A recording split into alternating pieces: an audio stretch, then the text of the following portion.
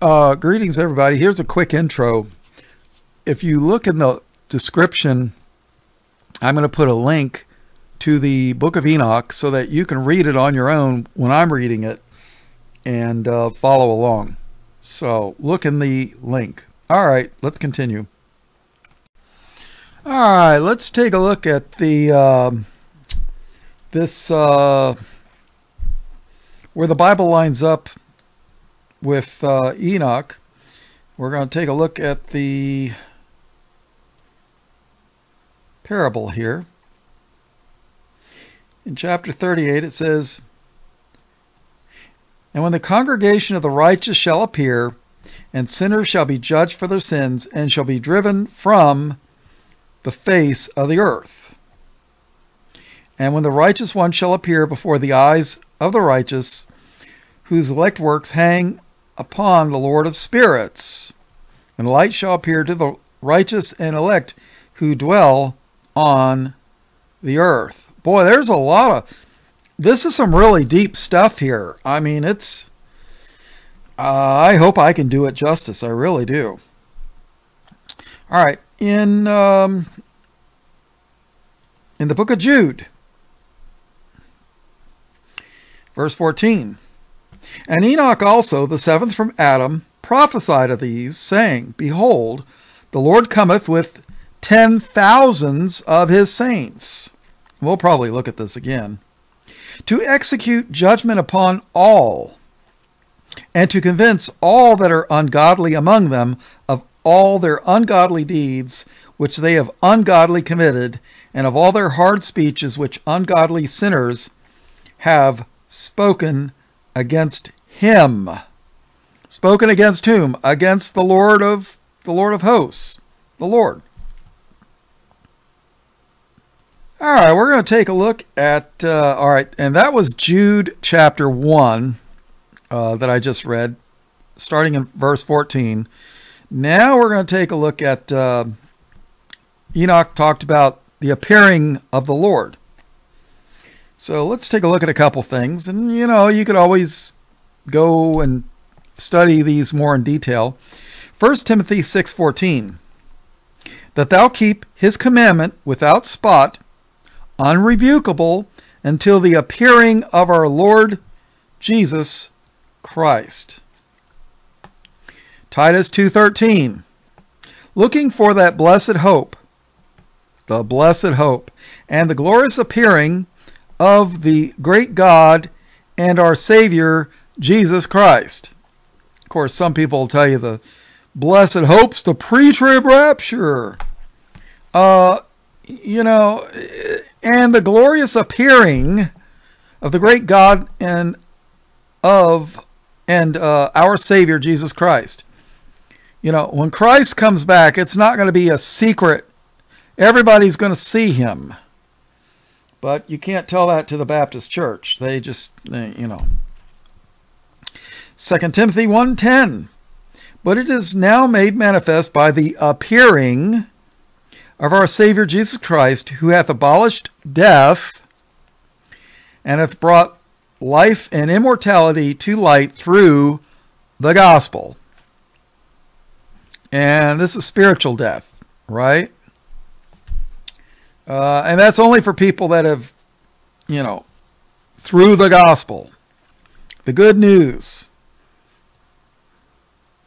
2 Timothy 4:8, "Henceforth there is laid up for me a crown of righteousness, which the Lord the righteous judge shall give me at that day, and not to me only, but unto all them that love his appearing."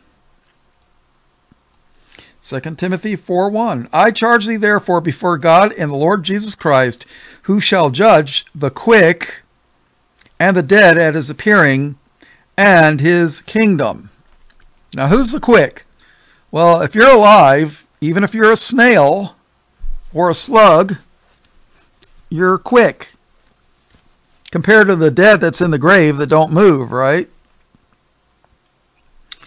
1 Peter 1:7, "That the trial of your faith, being much more precious than of gold that perisheth, though it be tried with fire, might be found unto praise and honor and glory at the appearing of Jesus Christ. All right, Enoch talked about brightness, right? So 2 Thessalonians chapter 2 and verse 7. For the mystery of iniquity, what's iniquity? Wickedness, sin. For the mystery of iniquity doth already work. See, it was already working in Paul's time. And I just find it hard to believe that there are actually people that will tell you that Paul is a false apostle. I mean, they do. Like the Holy Spirit failed to warn the apostles in the book of Acts that Paul was a fake, right? And then to throw away, you got to throw away 2 Peter, you got to throw away the book of Acts, you got to throw away all of Paul's writings. Really? You know, God blinds people. I see that. For the mystery of iniquity doth already work. Only he who now letteth will let until he be taken out of the way. And then shall that wicked be revealed. I think they're talking about the man of sin, the son of perdition, the beast, the Antichrist. They got different names. The beast in the book of Revelation, I think John calls him the son of perdition, the man of sin, or maybe it's the Antichrist. I don't know. I don't remember, but those four names apply to the man of sin. And then shall that wicked be revealed, whom the Lord shall consume with the spirit of his mouth, and shall destroy with the brightness of his coming. What happens to darkness when there's a bright light? It disappears, right? Yeah. So the Lord's going to consume him with the spirit of his mouth, and shall destroy with the brightness of his coming. All right. It says, and when the righteous one shall appear before the eyes of the righteous, whose elect works hang upon the Lord of spirits. See, our works, and there's people that hate that word elect. You know, they absolutely hate the idea that God picks people, except, of course, if you're talking about the you-know-whos that deny Jesus. Well, they could be the elect, but, not people that believe in Jesus. Those that don't believe Jesus, they want you to believe they're the elect. But boy, there's people fight you tooth and nail believing God has an elect chosen people, whose elect works hang upon the Lord of spirits. See, our good works don't depend on us. Our good works depend on him. And light shall appear to the righteous and the elect who dwell on the earth. Oh boy, there's a lot of stuff there. All right, so let's see. In Galatians 3:6, it says, even as Abraham believed God, and it was accounted to him for righteousness. See, believing, faith, is our righteousness. Abraham was considered righteous before God because he believed him. You know, Abraham was a long time before Jesus was ever born. Let me tell you something. Romans 10:3, for they, being ignorant of God's righteousness, and going about to establish their own righteousness, have not submitted themselves unto the righteousness of God. And what is the righteousness of God? Believing in Christ. Romans 9:30, what shall we say then? That the Gentiles which followed not after righteousness have attained to righteousness, even the righteousness which is of faith. There you go. But Israel, which followed after the law of righteousness, hath not attained to the law of righteousness. See, there's no righteousness in the law. I mean, if you have faith, you'll keep the law as best you can. But faith, righteousness is not in the law. Philippians 3:9. Here's that Paul that they tell you is a false apostle. And be found in him, not having mine own righteousness, which is of the law, but that which is through the faith of Christ. Through the faith of Christ, the righteousness which is of God by faith. Yeah, there you go. I love this. Galatians 2:21.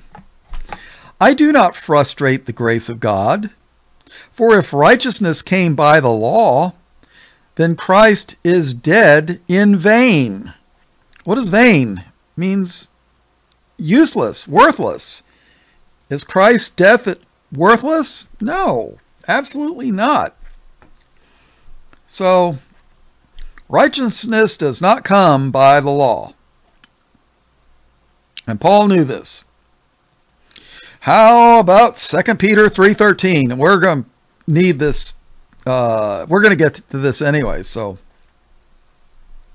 nevertheless, we, according to his promise, look for new heavens and a new earth, wherein dwelleth righteousness. Why? Because all the wicked are going to be, let's just say they're going to go to their appointed place. So, yeah, they're not going to be here. All right, and then it says, where then will be the dwelling of the sinners, and where the resting place of those who have denied the Lord of spirits? It had been good for them if they had not been born.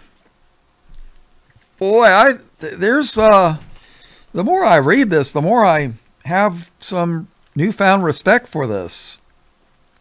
So let's take a look. All right, in Matthew 18, verse 1, at the same time came the disciples unto Jesus, saying, who is the greatest in the kingdom of heaven? And Jesus called a little child unto him, and set him in the midst of them, and said, verily I say unto you, except ye be converted, and become as little children, ye shall not enter into the kingdom of heaven. Whosoever therefore shall humble himself as this little child, the same is greatest in the kingdom of heaven. And whoso shall receive one such little child in my name receiveth me. But whoso shall offend one of these little ones, which believe in me, it were better for him that a millstone. Now, millstones are generally 70 pounds. It were better for him that a millstone were hanged about his neck, and that he were drowned in the depth of the sea. See, it would be better if you were drowned. You only die once. Woe unto the world because of offenses, for it must needs be that offenses come, but woe to that man by whom the offense cometh. All right, what about Matthew 26:24, speaking of Judas? The Son of Man goeth as it is written of him, but woe unto that man by whom the Son of Man is betrayed. Remember, Judas Iscariot betrayed Christ, right? It had been good for that man if he had not been born. Remember, Judas Iscariot is called the son of perdition. What does perdition mean? It means to fall. There's only two people in the Bible that are called the son of perdition. And one has reference to Judas, and the other has reference to the, I think it's the false prophet. It's either the false prophet or the man of sin. I'd have to look it up, but it has reference to, yeah, you could look it up. Don't take my word for it. Let's see. Here's a good verse about the dwelling place of the unrighteous. Matthew 25:31. When the Son of Man shall come in his glory, and all the holy angels with him, then shall he sit upon the throne of his glory. And before him shall be gathered all nations, and he shall separate them one from another, as a shepherd divideth his sheep from the goats. It's funny how Satanists use a goat as their symbol. Or is it? And he shall set the sheep on his right hand, but the goats on the left. Then shall the king say unto them on his right hand, Come, ye blessed of my Father, inherit the kingdom prepared for you from the foundation of the world. For I was an hungered, and ye gave me meat. I was thirsty, and ye gave me drink. I was a stranger, and ye took me in, naked, and ye clothed me. I was sick, and ye visited me. I was in prison, and ye came unto me. Then shall the righteous answer him, saying, Lord, when saw we thee, and hungered, and fed thee, or thirsty, and gave thee drink? When saw we thee a stranger, and took thee in, or naked, and clothed thee? Or when saw we thee sick, or in prison, and came unto thee? And the king shall answer and say unto them, Verily I say unto you, inasmuch as ye have done it unto one of the least of these my brethren, ye have done it unto me. Then shall he say also unto them on the left hand, Depart from me, ye cursed, into everlasting fire, prepared for the devil and his angels. See, hell wasn't even, my opinion is, there wasn't even a hell until Satan and his angels fell. But that's just my opinion, you know.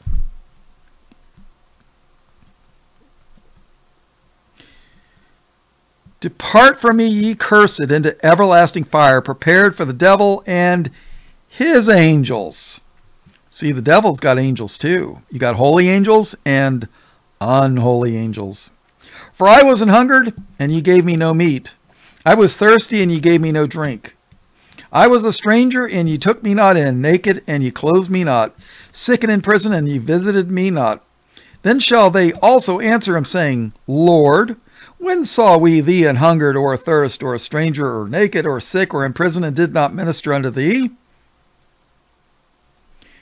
Then shall he answer them, saying, Verily I say unto you, inasmuch as ye did it not to one of the least of these, ye did it not to me. And these shall go away into everlasting punishment, but the righteous into life eternal. You want to see a second witness from Jesus? Luke 16, verse 20.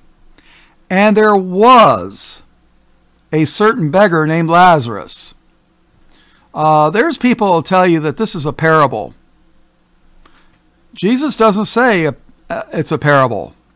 He actually called this guy by name. And there was a certain beggar named Lazarus, which was laid at his gate full of sores, and desiring to be fed with the crumbs which fell from the rich man's table. Did the rich man offer his hand to this beggar named Lazarus? No. No, when they dropped something from the rich man's table, Lazarus probably had to pick it up off the dirty ground or the floor to eat. And desiring to be fed with the crumbs which fell from the rich man's table. Moreover, the dogs came and licked his sores. And it came to pass, when the beggar died and was carried by the angels. Do you know that when the righteous die, they're carried by the angels? Did you know that? Yeah, right here. It's in the Bible. It's in black and white. And it came to pass, when the beggar died and was carried by the angels into Abraham's bosom, the rich man also died and was buried. And in hell, he lift up his eyes, being in torments, and seeth Abraham afar off, and Lazarus in his bosom. See, there was two compartments in hell. You had the smoking section and the non-smoking section. Yeah. Abraham was in the non-smoking section. Yeah, it was probably air conditioned over there. But yeah, the sauna part was where the rich man went. All right, let's read Enoch.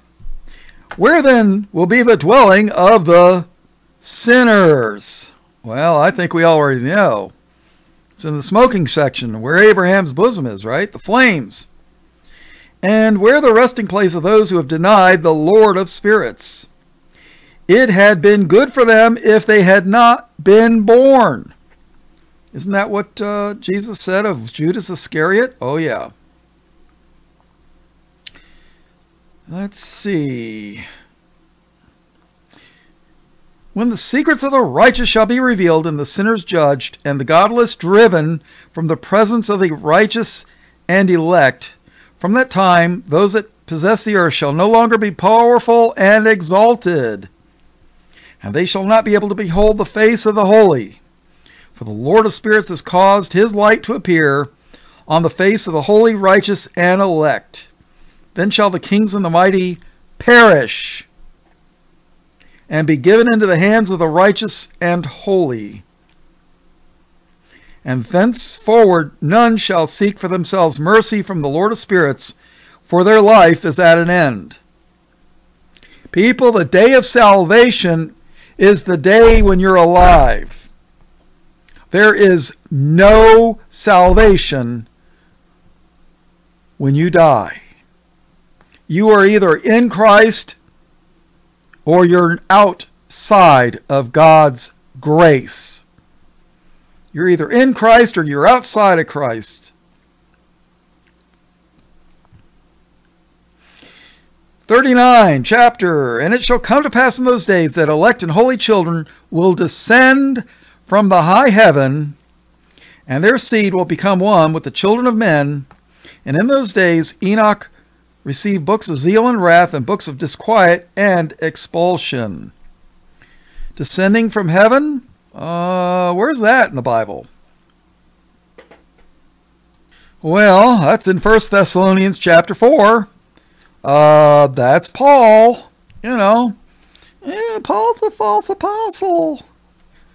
No, people that deny Paul are false. 1 Thessalonians chapter 4:14, for if we believe that Jesus died and rose again, even so them also which sleep in Jesus will God bring with him.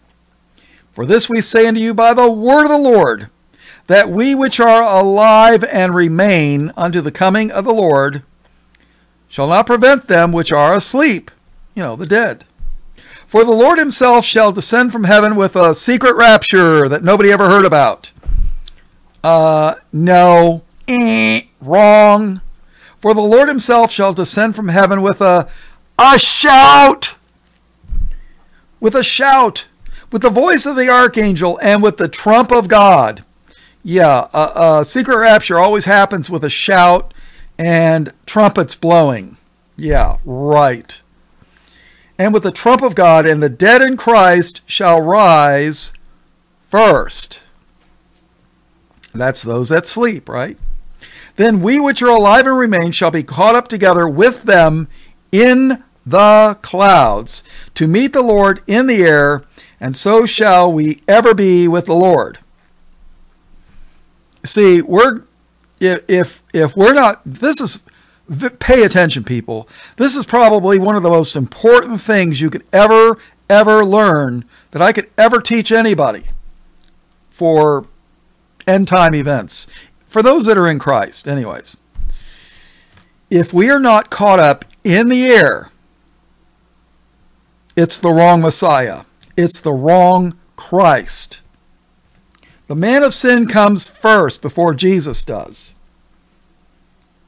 I've been kicked out of every Baptist church I ever mentioned that to. I mean, seriously. How in the world can you read this and not understand that? We have to be caught up in the clouds, in the air, to meet the Lord in the air when he's returning. And if not, if somebody comes and shows up and is performing miracles, and the whole world goes after him saying, "Oh, the Messiah has come, oy vey." Wrong one, people. Wrong one. All right, chapter 39, verse 3. And in those days a whirlwind carried me off from the earth and set me down at the end of the heavens. And there I saw another vision, the dwelling places of the holy and the resting places of the righteous. All right, let's go to 2 Corinthians chapter 12. Enoch went up to heaven. Let's see, which one was it? It said at the end of the heavens. And Elijah was taken up into heaven too by a chariot of fire. So let's look at 2 Corinthians chapter 12, verse 1. Paul writing, "It is not expedient for me, doubtless, to glory. I will come to visions and revelations of the Lord. I knew a man in Christ above 14 years ago. Whether in the body, I cannot tell, or whether out of the body, I cannot tell. God knoweth. Such an one caught up to the third heaven." So there's a first heaven, a second heaven, and a third heaven. There might even be a fourth or a fifth. I don't know. I just know there's at least three heavens. So Paul was, let's keep reading. "And I knew such a man, whether in the body or out of the body, I cannot tell. God knoweth. How that he was caught up into paradise." Remember the thief on the cross asked Jesus, he says, "Lord, when thou comest into thy kingdom, remember me." I'm paraphrasing. And Jesus said, "This day thou shalt be with me in paradise." Bingo. How that he was caught up into paradise and heard unspeakable words which it is not lawful for a man to utter. Of such an one will I glory, yet of myself I will not glory, but in mine infirmities. For though I would desire to glory, I shall not be a fool, for I will say the truth. But now I forbear, lest any man should think of me above that which he seeth me to be, or that he heareth of me. And lest I should be exalted above measure through the abundance of the revelations, there was given to me a thorn in the flesh, the messenger of Satan, to buffet me, lest I should be exalted above measure. For this thing I besought the Lord thrice, that it might depart from me. And he said unto me," Christ speaking to Paul, "My grace is sufficient for thee, for my strength is made perfect in weakness. Most gladly, therefore, I will rather glory in my infirmities, that the power of Christ may rest upon me. Therefore I take pleasure in infirmities, in reproaches, in necessities, in persecutions." Paul takes pleasure in persecutions, in distresses for Christ's sake. "For when I am weak, then am I strong. Weak in the flesh, strong in the Lord. The Lord's strength. I am become a fool in glorying. Ye have compelled me, for I ought to have been commended of you. For in nothing am I behind the very chiefest apostles, though I be nothing. Truly the signs of an apostle were wrought among you in all patience and signs and wonders and mighty deeds. See, it was Paul that was caught up to the third heaven, but you don't catch that right away. So let's keep reading Enoch. All right, in chapter 39 and verse 12, generation unto generation, those who sleep not bless thee, they stand before thy glory and bless, praise, and extol, saying, Holy, holy, holy is the Lord of spirits. He hath filled the earth with spirits. Where do we read this? Holy, holy, holy. Well, it is in Revelation, but in Isaiah 6:3, and one cried unto another and said, Holy, holy, holy is the Lord of hosts. The whole earth is full of his glory. Why holy, holy, holy? Father, Son, Holy Spirit, right? And people will say, oh, I don't like that Trinity word. Well, the word Trinity is not in the Bible, but Godhead is. And Jesus Christ has to be God in the flesh. Otherwise, we better look for another Messiah. Because only God is righteous and holy and never sinned. Think about it. Think about it. So, let's take a look. Is there another place? Oh, yeah. The book of Revelation, chapter 4 and verse 8. And the four beasts had each of them 6 wings about him, and they were full of eyes within, and they rest not day and night, saying, Holy, holy, holy, Lord God Almighty, which was and is to come. Which was, the past, and is, their present time, and is to come, future. You know, there's a lot of trinities in the Bible. A lot. A lot. I mean, we're in 3 dimensions. Length, width, and height. And there's actually, Paul says that there's a 4th dimension, which is probably the spiritual realm. So, and I did a Bible study on it, if anybody's interested, you know. But there's we're 3-dimensional beings with some kind of a spiritual aspect. So, holy, holy, holy, Lord God Almighty, which was and is to come. But I don't like that Trinity stuff. Hey, man was made in God's image. Man has a body, a soul, and a spirit. And your soul is not your spirit, and your soul are not your body. 3 parts. One man. But if you listen to the Jehovah's Witnesses, that's a 3-headed God.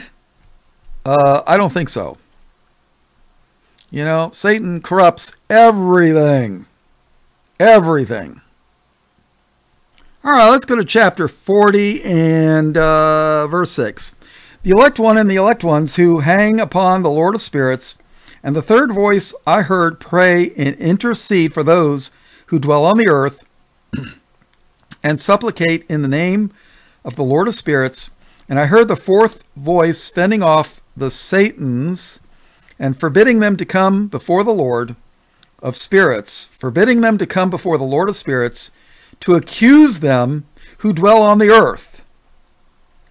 Do you know that the Lord, we get accused? Oh, yeah. Where is that in the Bible? I know where. Zechariah. I always get Zechariah and Zephaniah mixed up. Don't ask me why or how, but I just do. It's Zechariah, chapter 3. Minor prophets, those little tiny books before the New Testament. Verse 1. And he showed me Joshua the high priest standing before the angel of the Lord, and Satan standing at his right hand to resist him. And the Lord said unto Satan, The Lord rebuke thee, O Satan. Even the Lord that hath chosen Jerusalem rebuke thee. Is not this a brand plucked out of the fire? What's a brand? It's a like a branding iron, right? What they used back in the cowboy days, they would stick a hot metal thing into a fire until it got red hot and then pull it out of the fire. And they also use that in fireplaces, a brand, to push the logs around to help them burn better. Now, why would it say, the Lord said unto Satan, the Lord rebuke thee? Why would the Lord say, the Lord rebuke thee? I think it's the Lord Jesus Christ saying, the Lord, God the Father, rebuke thee. That's my guess. And if I'm wrong, may the Lord forgive me. But, I just thought I would point that out. So, even the Lord that hath chosen Jerusalem rebuke thee. Is not this a brand plucked out of the fire? Now Joshua was clothed with filthy garments and stood before the angel. Filthy garments. Is that his flesh? The dirty flesh? The sinful flesh? And he answered and spake unto those that stood before him, saying, Take away the filthy garments from him. And unto him he said, Behold, I have caused thine iniquity, his sin. Behold, I have caused thine iniquity to pass from thee, and I will clothe thee with a change of raiment. Very interesting. So where do we read about new raiment? Oh, book of Revelation. 6:11, and white robes were given unto every one of them, and it was said unto them that they should rest yet for a little season, until our fellow servants also and their brethren that should be killed as they were, should be fulfilled. Revelation 4:4, and round about the throne were 24 seats, and upon the seats I saw 24 elders sitting, clothed in white raiment, and they had on their heads crowns of gold. Revelation 3:5, he that overcometh, the same shall be clothed in white raiment. Raiment's just a fancy old English word for clothing. And I will not blot out his name out of the book of life, but I will confess his name before my Father and before his angels. There you go. Revelation 6:11. Oh, we read that. Okay. Revelation 7:9. After this I beheld, and lo, a great multitude, which no man could number, of all nations and kindreds and people and tongues, stood before the throne and before the Lamb, clothed with white robes and palms in their hands. Revelation 7:14. And I said unto him, Sir, thou knowest. See, he asked him, what are these that are with the white clothing, He said, Sir, thou knowest. And he said to me, These are they which came out of great tribulation, and have washed their robes, and made them white in the blood of the Lamb. You want to wash your clothing in Tide? Or you want to wash it white in the blood of the Lamb? I think I'm going to pass on Tide. But what do you say? What do you say? Now we're going to read about wisdom. Proverbs 1 and verse 20. It says, Wisdom crieth without. She uttereth her voice in the streets. Wisdom is considered a she. Proverbs 8:1. Doth not wisdom cry, and understanding put forth her voice? Oh, yeah. Proverbs 7:4. Say unto wisdom, Thou art my sister, and call understanding thy kinswoman. I guess I made my point there. So, chapter 42, Wisdom, Enoch 42. Wisdom found no place where she might dwell. Then a dwelling place was assigned her in the heaven. Wisdom went forth to make her dwelling among the children of men, and found no dwelling place. Wisdom returned to her place and took her seat among the angels. And unrighteousness went forth from her chambers, whom she sought not she found, and dwelt with them, and as rain in a desert, and dew on a thirsty land. Now, I'm kind of thinking this is a figure of speech, calling wisdom. If you listen to the you-know-whos, they'll tell you about the Cainan, Shekinah, the Shekinah, and it's witchcraft, people. That's nothing to do with the Bible. Nothing. And that's the you-know-whos and their wisdom, which, no thanks. All right, and then let's see, on 45, what is it, 45? Verse 5, and I will transform the earth and make it a blessing, and I will cause mine elect ones to dwell upon it, but the sinners and evildoers shall not set foot thereon. See, there's going to be a new heaven and a new earth, and they're not going to set foot on it. They're not going to pollute it. For I provided and satisfied with peace my righteous ones that have caused them to dwell before me, but for the sinners there is judgment impending with me, so that I shall destroy them from the face of the earth. Oh, yeah. Wait a minute. Did I? Oh, I'm sorry. I got ahead of myself. Never mind. Totally disregard that. That's in the next one. We're going to start the next one at chapter 45, which is the second parable concerning those who deny the name of the dwelling of the holy ones and the Lord of spirits. So, alrighty, this is Chaplain Bob Walker, Light of the World Ministries. In John 8:12, Jesus said, I am the light of the world. He that followeth me shall not walk in darkness, but shall have the light of life. All blessings, praise, glory, and honor in Jesus' precious name. Amen.